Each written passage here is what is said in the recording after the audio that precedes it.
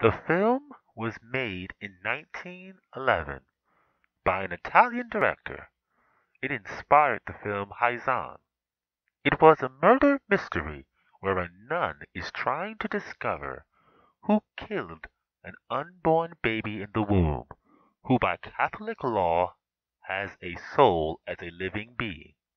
The director was said to use a unique method to acquire visual clarity in his films.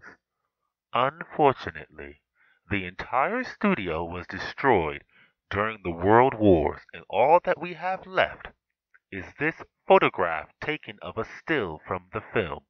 The plot, actors, actresses, and all other information was lost to fate as the director died before the war ended, and no one seemed to know who the actress is here, but she seemed to be stabbing herself in the film.